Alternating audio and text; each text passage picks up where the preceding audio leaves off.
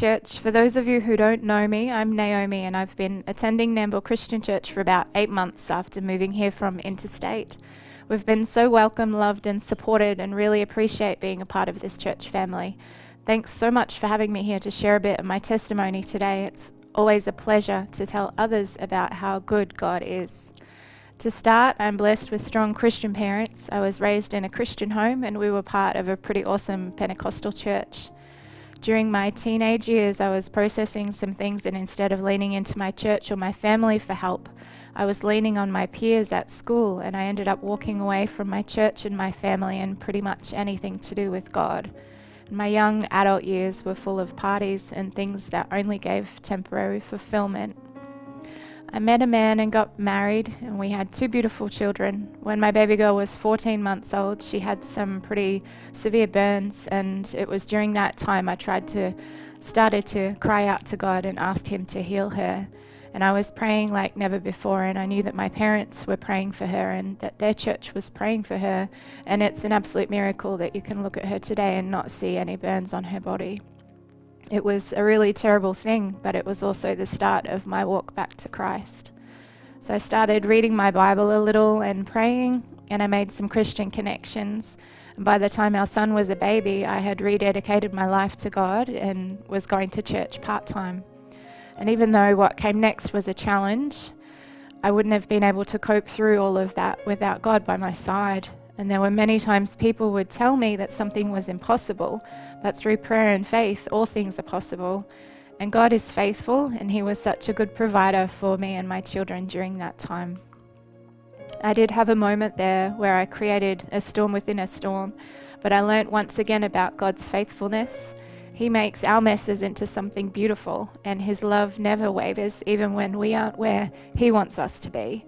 As one of my favorite verses says, He causes all things to work together for good.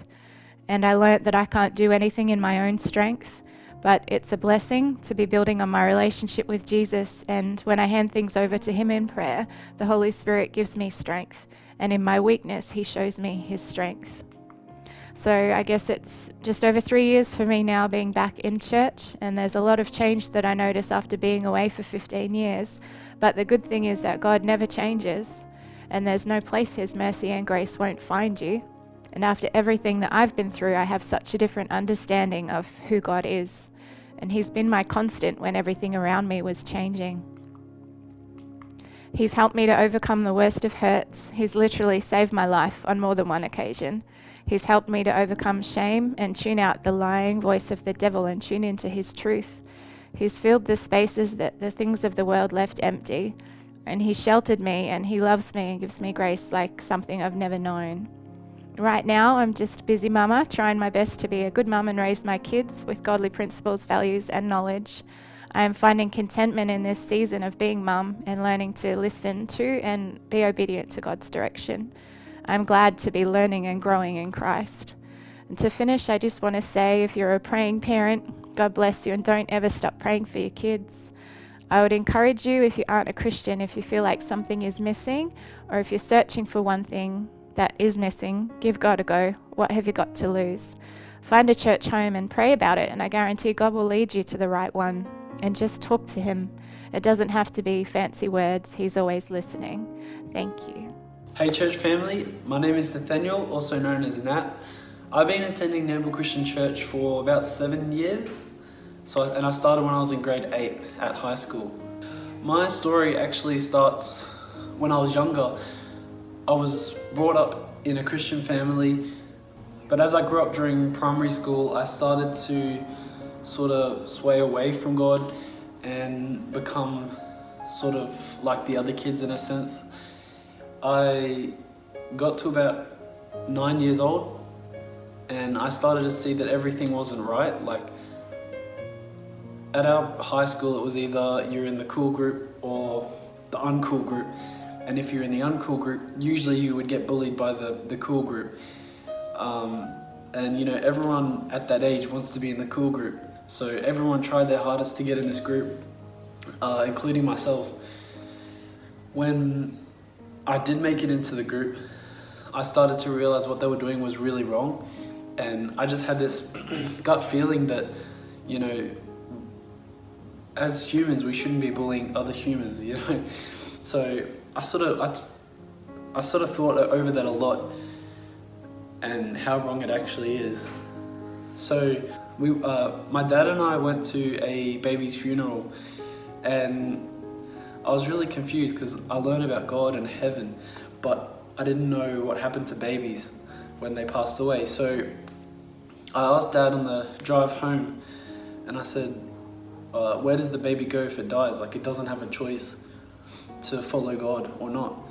And Dad said, because it doesn't have a choice, because it's too young, it'll automatically go to heaven. And then that's when he explained about being saved. So I pretty much, that drive home, I looked out the window and just prayed to God about it, and asked for him to be in my life forever. You know, obviously it's good that happened, but as soon as that happened, Satan tried to put all these distractions in my life and tried to lead me away as quick as he could. You know, I was still in this cool group, and you know, things were happening where, you know, I thought I was cool because I was with them. And after I got saved, I started to see it less cool. So I tried my hardest to get out of this group and sort of, you know, help the ones that are in need. And after a while, I got out, but it took a negative effect because these kids now were bullying me because, you know, I wasn't in their group. And after a while, you know, I took it. I just, you know, stood up for what I believe in. And eventually I made my own group with a bunch of really like good people. And, you know, we were sort of the middle ground. No one bullied us and we didn't bully anyone. And it was really amazing what God did in my life. We all moved schools to Burnside, and that's how I found the church, because we moved in the area. And, you know, all of the friends in that, or not all, but most of the friends in that group moved to that school as well. So we sort of stayed together for that whole time.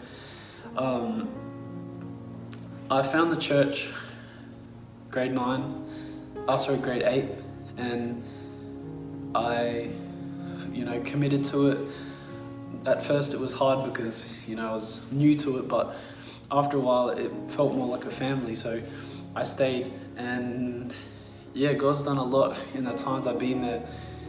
So now I'm just, you know, trying to work and be myself at work so people can see Christ through me. I'm committing to church even though I live almost 3 hours away. I'm trying to make music to sort of spread the word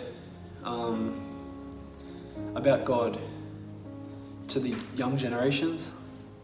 And yeah, I'm just, you know, I'm trying to give people hope and train them to be better versions of themselves. So thank you everyone for listening. Have a good week. God bless.